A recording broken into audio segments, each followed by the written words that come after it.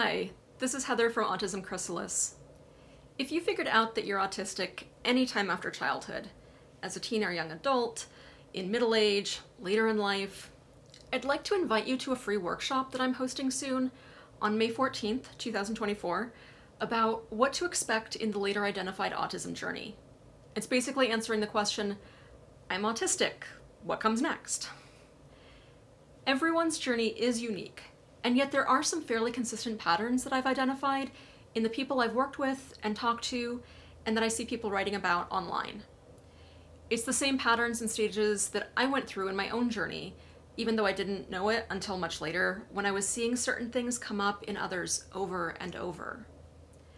My pattern-seeking and systematizing brain needed to understand this, and so I've spent a great deal of time reflecting on the ways that people's experiences have been similar, even while individual circumstances and personal details are all quite different. So in this workshop, I'm going to describe what I've identified as the 5 stages that people go through, and what to expect in each stage.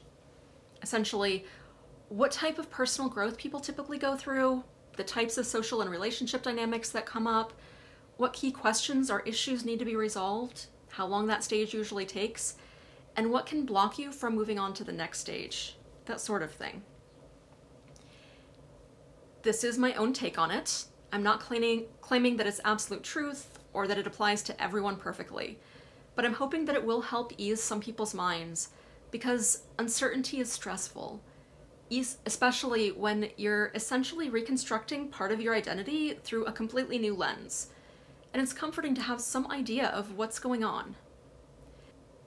I'm addressing this topic because I keep getting questions along these lines, and I see them online in autistic groups all the time.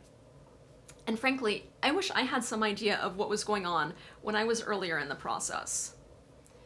So I hope that in this workshop, you'll be able to pick out what stage you're in, and to find some relief in seeing that what you're experiencing right now is normal for your stage in the process, and to have an idea of what might be coming up next. The workshop is completely free. There's no hidden sales pitch, I promise. I'm just trying to get out information that I hope is useful. If you want to attend live, or get the recording and transcript emailed to you, or submit questions in advance, you can register on my website at www.autismchrysalis.com. That's Chrysalis is spelled C-H-R-Y-S-A-L-I-S.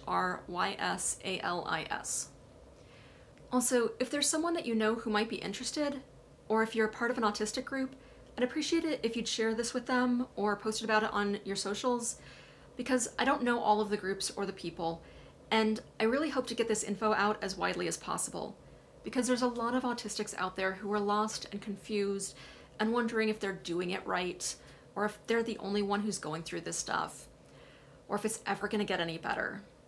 And just a little bit of info, knowing that there's a pattern and a process that's predictable and that it will get better, can relieve so much stress and insecurity. And this process does have a light at the end of the tunnel. At times, it's really, really hard. I get that. I've been through that. But it is so worth it, because it's the process of creating a life that you love.